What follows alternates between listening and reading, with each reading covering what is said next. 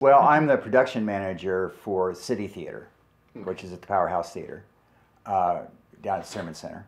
And they kind of approached me to help build this stuff, because that's what I normally do down there, is build the sets. I've been doing it for about 19 years now. So about 80 some sets under my belt. So hopefully this will come out and show some of that. When they approached me and said they wanted, 5 buildings built. They're going to be the facades. There'll actually be a 10 inside them, but it's just the facade around them to make it look like 1848. We're going to do a schoolhouse. We're going to do I think the veil's going to be in one, showing some stuff from him. And then Bingham Wagner is going to be in another one.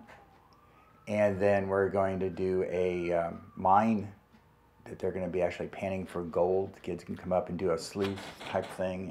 And it's a real challenge since we have nothing to tell us what it actually looked like in that time frame. There's a tintype or a painting of 1855, the courthouse, but it doesn't show the buildings around it all look like they're from Boston. They're all like row houses and stuff, which is kind of strange for here.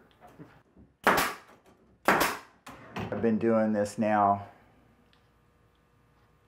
probably for 2 months, working. This is the last of the walls, and then I've got more corner pieces to make for it, and then some doorways to make for it. So this is designed to go together with what's called coffin locks.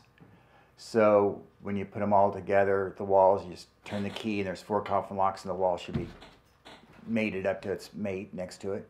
And same with the corners. And hopefully this is just a start. They can build on this.